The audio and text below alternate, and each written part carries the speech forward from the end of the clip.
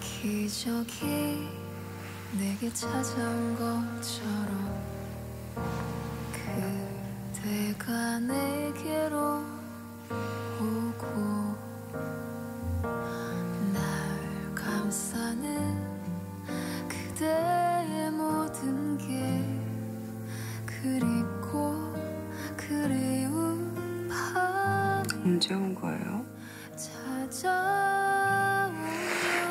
뭐예요? 달걀 사러 간 사람이 소식도 없고 전화도 안 받고. 무슨 일 있었어요?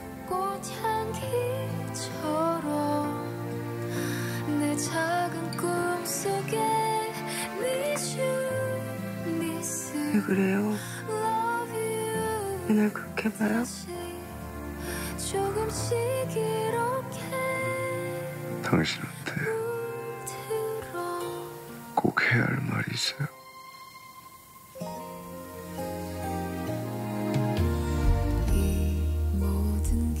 당신을 향한 내 마음이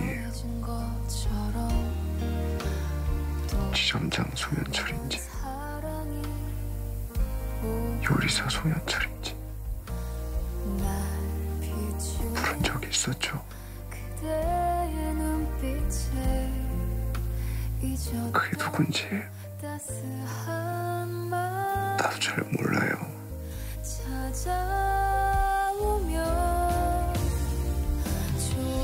한 가지 확실한 건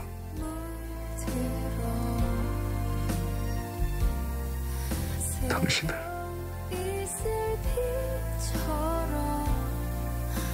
사랑해요.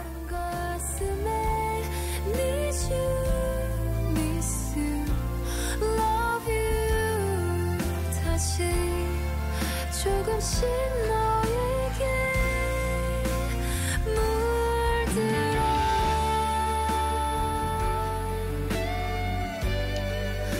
너에게 물들어 당신한테 하고 싶은 말 있는데 지금은 안 할래. 스쳐가던 눈물들과 길었던 밤 당신 떠날 사람 같다. 다시 떠날까봐 안 할래요. 너에게 물들어 다시 지울 수 없는 운명인 것처럼 Love you, love you Love you 내 맘 가득히 너에게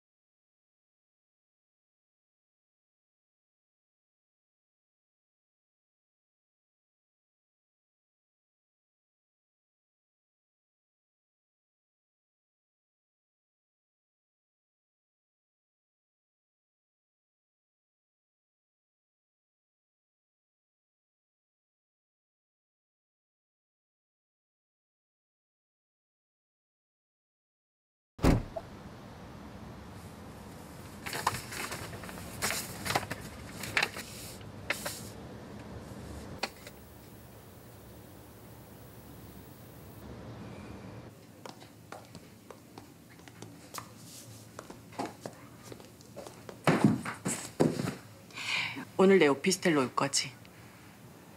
당신 생일 파티 우리 집에서 하기로 했잖아. 무슨 짓이야, 직장에서.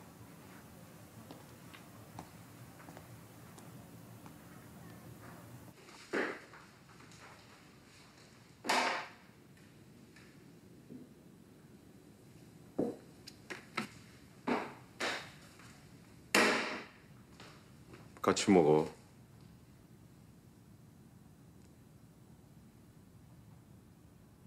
마트 꼭 다녀야 돼? 네. 왜?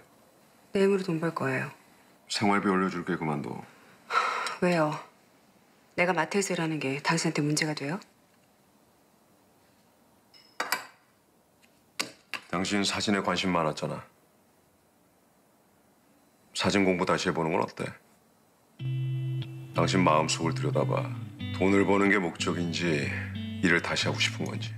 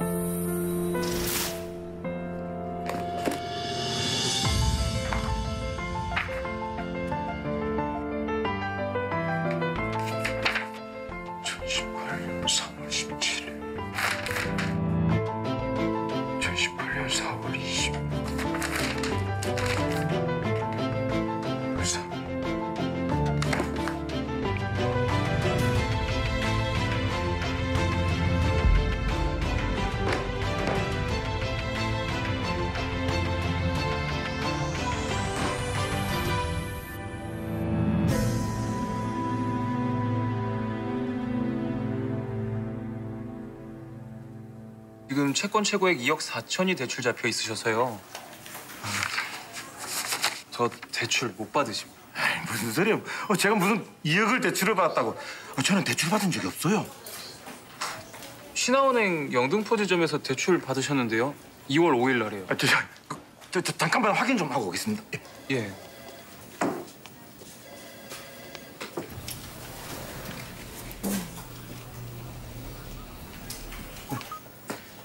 예, 사장님, 예. 저 현철입니다, 예. 사장님, 저기요, 그때, 저한테 가게 넘기실 때, 아들이, 이 업체는 보증 비율이 80%도 안 되는데 금리가 왜 3%야? 그게 특허 업체라. 너 어떤 특허인지 알아봤어? 뭐든 좀 확인을 하고 해. 죄송합니다.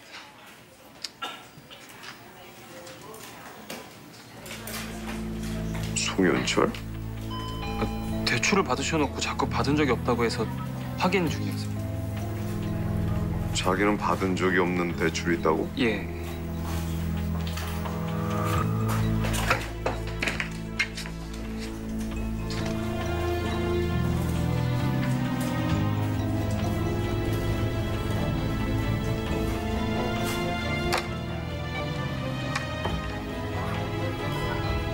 휴직한 직원이라고요? 아니, 휴직한 직원이 어떻게 대출 승인을 합니까?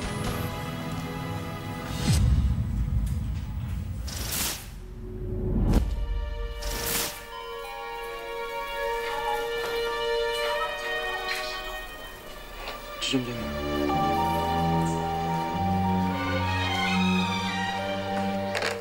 주점장님. 휴직 직원 명단. 이 사람 대출 내가 조사 좀 해봐야겠어. 뭔가 착오가 있는 것 같습니다. 저는 대출을 받은 적이 없습니다. 예, 저희 지점장님이 지금 알아보고 계십니다. 일단 댁에 돌아가 계시면 연락드릴게요. 그리고 그 영등포 지점은요, 저 가본 적도 없습니다, 진짜. 예, 근데 이게 전산 기록엔 또 있는데 참 이게 일단 최대한 빨리 확인하고 조치하도록 하겠습니다. 죄송합니다. 여보세요? 송 선배님, 무식입니다. 그래, 한 팀장. 부탁하신 거 알아봤는데요. 당시에 전산 리뉴얼 총괄 팀장이 우장춘 팀장이었어요. 지금 반포지점 지점장이신. 우장춘? 네. 알았어. 고마워, 팀장. 네, 행복을 드리는 만우정입니다. 안녕하세요. 신한은행 강남 지점입니다. 네. 송현철 씨 계십니까?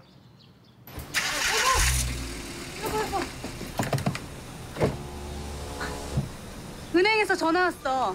당신 금융감독원 가지 말고 강남 지점으로 오래. 해결해주겠대. 그래.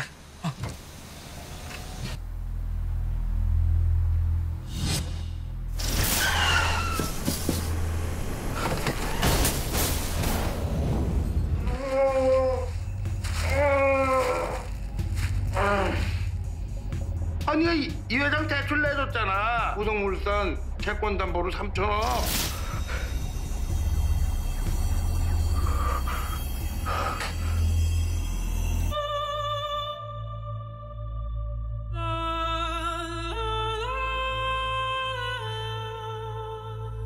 안녕하세요.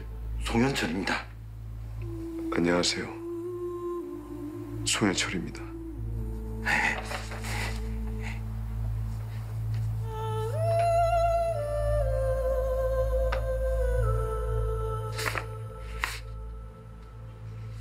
대출을 받으신 적이 없는데 누군가 조작을 한 것 같습니다. 아니 어떻게 그런 일이 있을 수 있습니까? 일단 은행에서 발생한 문제니 먼저 사과의 말씀드리겠습니다. 지금 잔금을 치르시려면 바로 자금이 필요하신 거잖아요. 안 그러면 만우장 계약이 파기되지 않습니까?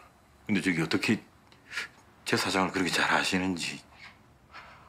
보통 자영업 대출이 보통 다 그러니까요. 제가 필요하신 자금을 바로 대출해드리겠습니다. 예.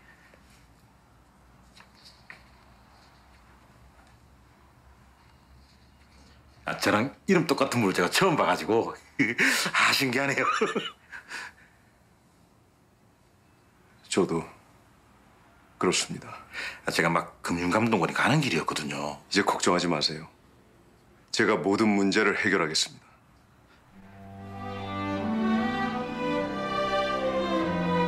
증거로 누군가 터출로 4월 22일 곽효주 부지점장 USB 발견. 4월 27일 곽효주 인천항에서 검거. 5월 3일 곽효주 증거 불충분 구속적 부심으로 풀려남. 5월 12일 오송 3천억 대출 연루 기사. 진위 확인 필요. 5월 16일 징계위원회 입회 김행장 음모 밝혀내다. 부서진 휴대폰이 복구되는 기적. 5월 19일 박형사 장기철 살해용의자 CCTV 확인. 계획적 살인. 5월 20일 우장춘 불파 불림. 5월 23일 우장춘 체포. 드디어 모든 게 끝났다.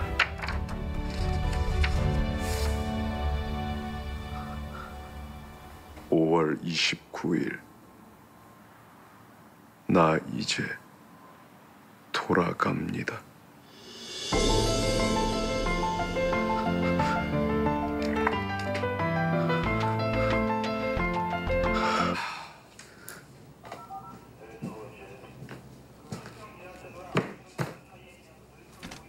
박동수 형사님이시죠? 그런데요? 무슨 일로 오셨습니까? 사건 제보를 하러 왔습니다. 에? 교통사고가 날 겁니다. 에? 제가 얘기하는 대로 하시면 사고 막을 수 있습니다. 누구십니까? 신화은행 지점장? 장기철이라는 사람의 뒤를 미행해 주세요. 안 그럼 큰 사고가 납니다. 아니 그 다짜고짜. 오늘 밤 2대의 차를 고장낼 겁니다. 그 장기철이라는 사람이 막아주세요. 중간중간 보고해 주세요. 아니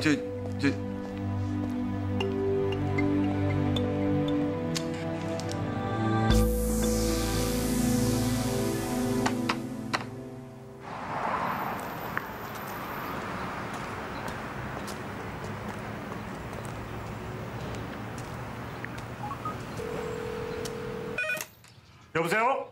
안녕하세요. 저 신화은행 강남지점 송현철입니다. 예, 지점장님. 예. 오늘 내일 차 타지 말고 대중교통 이용하세요. 예? 뭐 이상하게 들리시겠지만 꼭 그렇게 하세요. 예, 알겠습니다. 그럼 끊겠습니다. 예.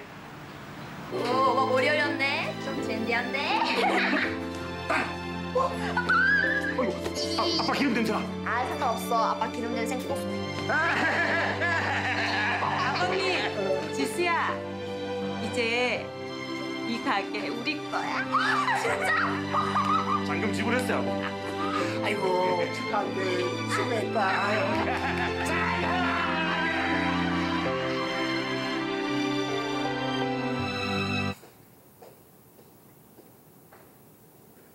앉아서 쉬어. 내가 할게.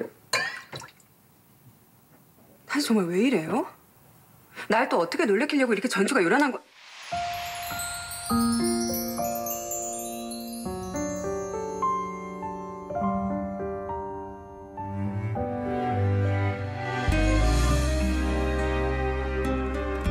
우리 산책하자.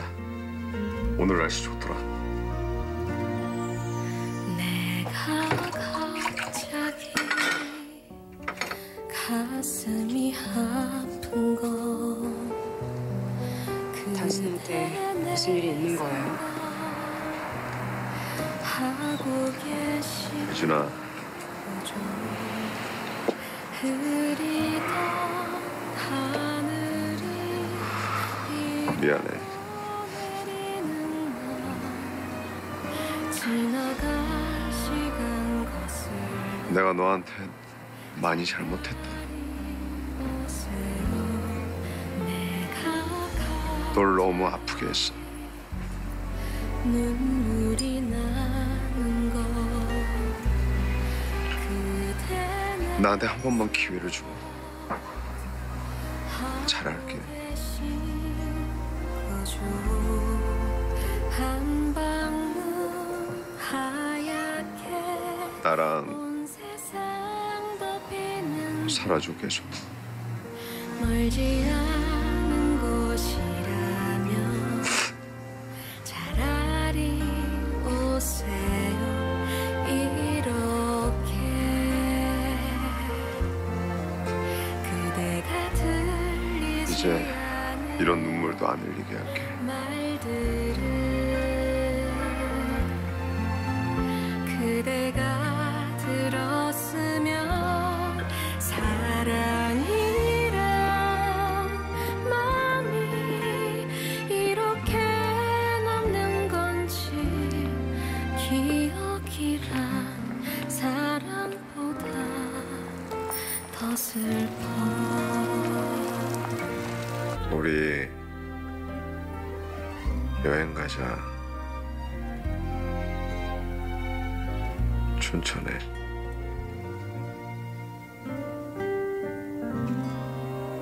생각해볼게요.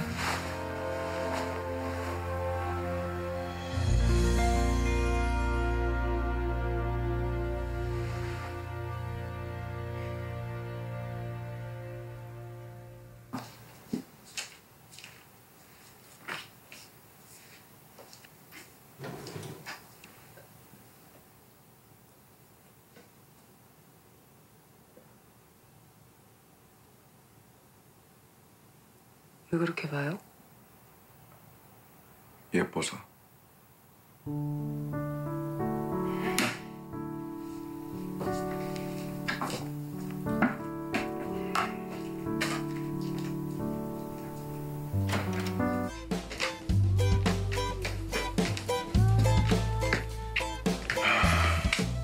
여러분들이 이래가지고 신호하는 게 계속 남을 수 있겠어요?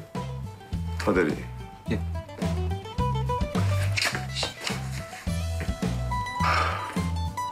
아무튼 잘해. 예. 자 여러분들 고생하는 거 압니다. 자 파이팅하고 오늘도 새롭게 출발합니다. 파이팅! 파이팅! 파이팅!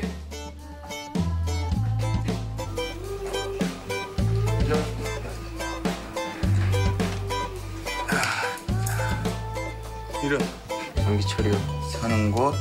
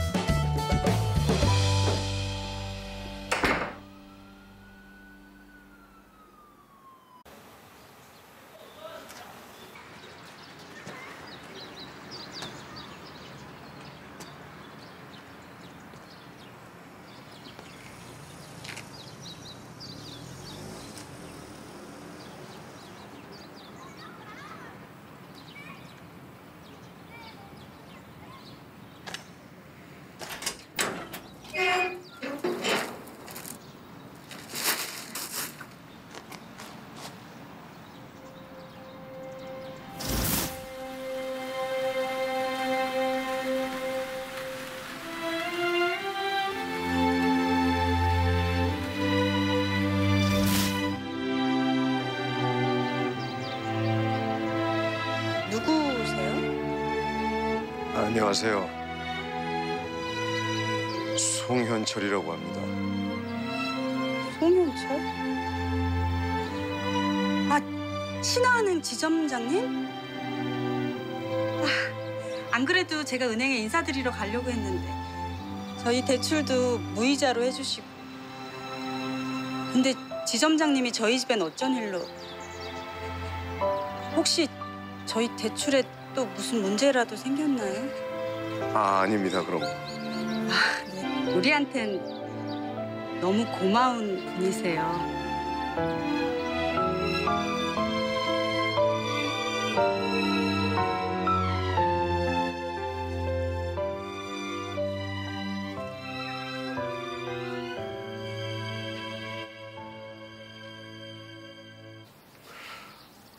여보세요? 기차 예약하려고. 춘천 몇 박 며칠 할까요? 2박 3일? 2박 3일이나 구경할 게 뭐 있다고? 당신 춘천 갔을 때 남이섬은 못 갔다고 했잖아. 남이섬 가야지. 내가 당신한테 그런 얘기를 했다고요? 나 안 했는데. 감사합니다. 나에게 주신 이 기적 잊지 않겠습니다. 잘 살다가 돌아갈게요.